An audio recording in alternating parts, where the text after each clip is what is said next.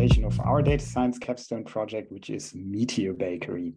I'll start by a short introduction, as the work behind this project was mostly done by 3 people, which is, there we go.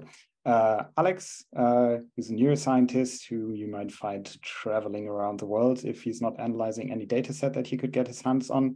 Then there's Burkhardt, who has a PhD in microbiology and is either looking for data patterns or an opportunity to get in or on the water. And I'm Fabian, I'm a social psychologist, and I like agile work methods and sailing, and obviously also data, because I think that's why we're all here, because of the slightly nerdy relationship. Well, anyway, today I want to talk together with you about food waste. Food waste is quite a big problem. In Germany, we waste 1.7 million tons of bread alone per year. Part of that is 12 to 19% of any bakery's production that is returned, so not even sold and basically thrown away. This whole bread waste is equivalent to roughly 398 hectares of farmland, which is roughly the size of Mallorca, picture here for size comparison. And said bread's production emits about 2.46 million tons of greenhouse gases, which is almost as much as the whole of Iceland emitted in 2019. So we have quite an environmental problem at our hands, but on the other hand, underproduction and sellouts are a problem for bakeries as well, because that means missed sales and also unhappy customers, because who goes to a bakery to buy rolls if you can't buy rolls there? So how much bread we are going to sell in advance, we can avoid food waste, we can reduce financial loss for bakeries, and also bakeries could staff more precisely, avoiding over or underworked employees. So how can we know how much bread we're going to sell? In our project, we want to look at 2 things. First, the calendar.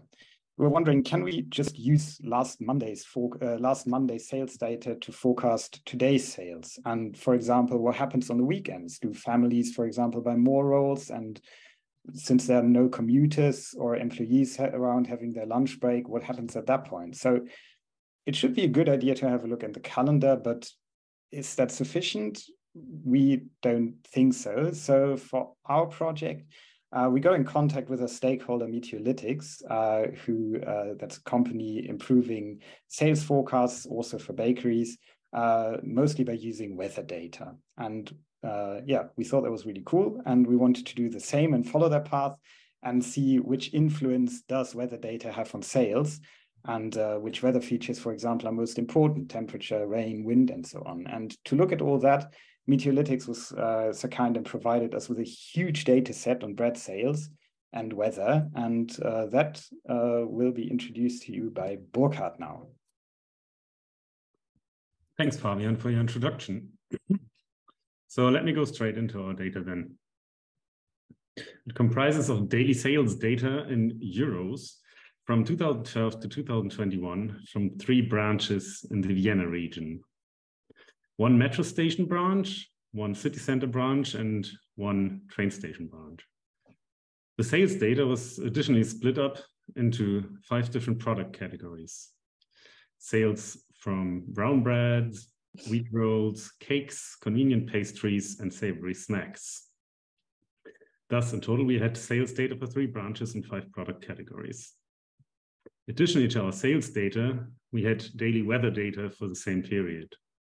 This included the temperature, whether it rained or snowed, humidity, and some other features like, for example, pressure, wind, etc. In addition, we created features such as next day's weather or weather shifts from one to the next day from this data.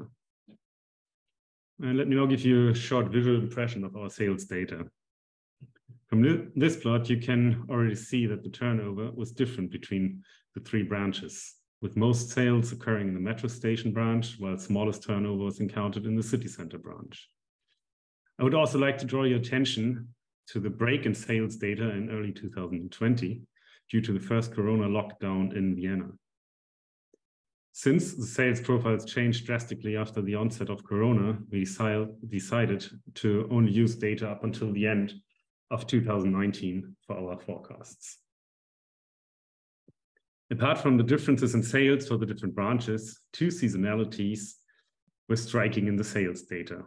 Firstly, a yearly pattern exemplified for the year 2017 in the graph on the left-hand side, with a dip in sales during summer and winter months. We also observed differences in sales for weekends compared to weekdays. With these seasonalities in mind, I now hand over to Alex, who will introduce you to the models we built during our project. Thanks, Burkhardt. Yeah, so next we went on to do some modeling. How did we do that? First, we always restricted our sales forecast to the next 7 days. Secondly, due to the many differences between branches and products, we always made separate forecasts for each branch product combination. Then finally, to evaluate model performance, we used the so-called mean absolute percentage error, which estimates the average prediction error in percent. We then tested various different models using this strategy. As a baseline, we first established a so-called naive seasonal drift model, which simply uses the sales of the preceding week as a proxy for the sales on the next 7 days.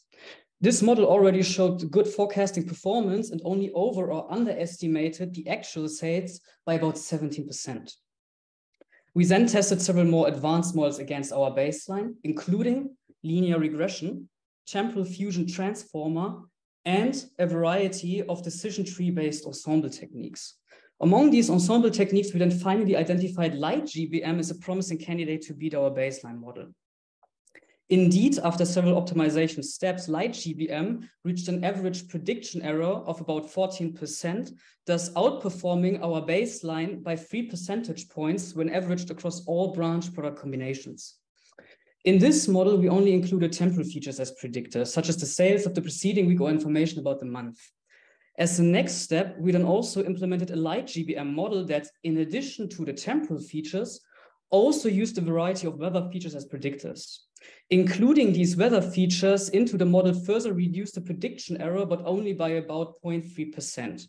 However, this effect still made up about 10% of the total improvement compared to baseline. The differential contribution of the temporal and weather features was also reflected in their relative feature importance.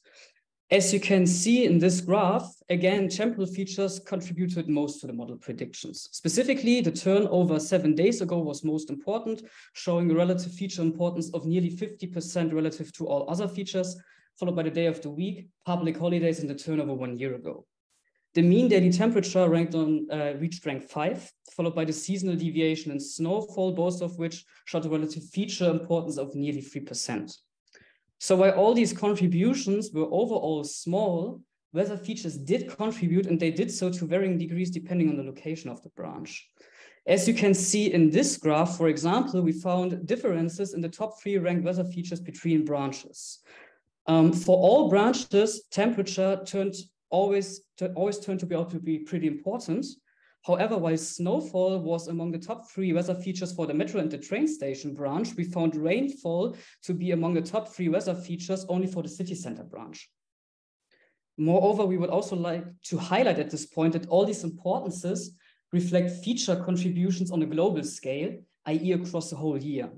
However, it is likely that the relative importance of weather features strongly varies with yearly season. For example, snowfall may have a much more prominent effect during winter, since it almost exclusively occurs during that season. Finally, we calculated the yearly prediction error in euro to also examine the forecasting performance on a financial scale. To this end, we first calculated the absolute differences between the actual sales and the model predictions, and then summed up all the resulting individual errors across the whole year. Next, we summed up these yearly total errors across all branch product combinations to get an estimate of the yearly summed error in euro. In doing so, we found that light GBM reduced the yearly summed error from about 310 to about 270,000 euro compared to baseline. Finally, we also assessed the extent to which this yearly summed error was either due to over or underestimation. Interestingly, we found that about 70% of the yearly summed error produced by the light GBM model was due to errors underestimating the sales. Thus, currently, our light GBM model shows a pronounced bias towards underestimating the actual sales. With this, I hand over again to Fabian, which will present the main conclusions. Right. Cool. Yeah, thank you, Alex and Burkhardt. As we could see from these two slides, and this one, overall, we save about 43.5 thousand euros per year with our current model compared to our baseline model. And to further sum up our talk, we can see that our model is more precise than the baseline, improving prognosis about 3.1%. About 10% of that improvement stems from including weather data. And while these improvements seem rather small, they do amount up to the set 43.5 thousand euros per year, saving, if we relate them to the numbers that we looked at the beginning, saving potentially 20,000 hectares of land and over 123,000 tons of greenhouse gas emissions each year. Furthermore, we could see that the different branches are affected differently by the weather, which leads us to our outlook. To further improve the model, we suggest a more fine-grained analysis investigating feature importance for each product in each bakery and probably also differing by season, and think that would be quite useful for more precise sales forecasts.